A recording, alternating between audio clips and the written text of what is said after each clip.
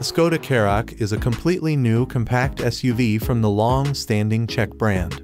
It follows the Skoda's new SUV dynamic design language with numerous crystalline elements like we have seen on the Skoda Kodiaq. The compact SUV features new-age driver assistance systems, full LED headlights, and for the first time any of the Skoda SUV will feature a digital instrument panel.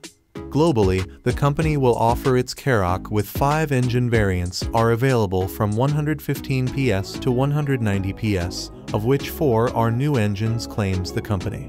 It is clear from the exterior shape that designers have enjoyed giving Karoq the aggressive SUV look. Modified lines and larger dimensions gives the SUV a modern look.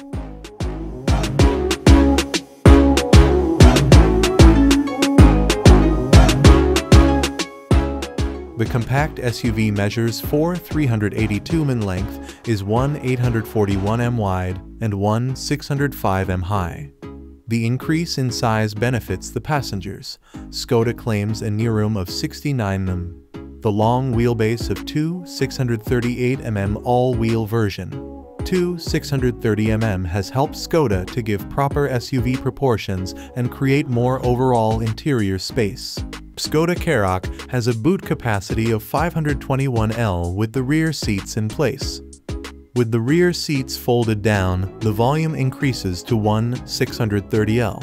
Top variants of the new compact SUV gets infotainment systems that comes from second generation of the group's modular infotainment matrix, offering touchscreen display. The top systems Columbus and Amundsen have a Wi-Fi hotspot. It also features SmartLink Plus platform, compatible with Apple CarPlay, Android Auto, and MirrorLink, is available as an option for the basic infotainment system Swing. SmartLink Plus comes as standard with higher infotainment systems. The phone box with inductive charging couples the smartphone to the roof antenna and simultaneously charges it wirelessly.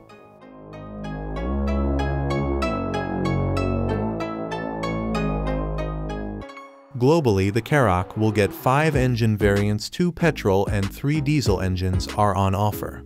The 2 petrol engines and 2 diesels are new in the lineup.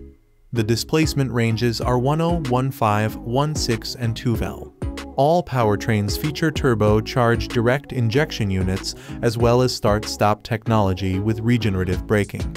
With the exception of the most powerful diesel, all drivetrains are mated with either 6-speed manual gearbox or 7-speed DSG. The 2 TDI with 190 PS comes as standard with 44 drive and 7-speed DSG. The new 1.5 TSI has the special feature of cylinder deactivation. As part of Skoda's 2025 strategy, the brand aims to expand its model range over the coming years. The primary focus will be on broadening the SUV range. Most recently, the Skoda Kodiaq became the brand's first large SUV to be launched in the international markets.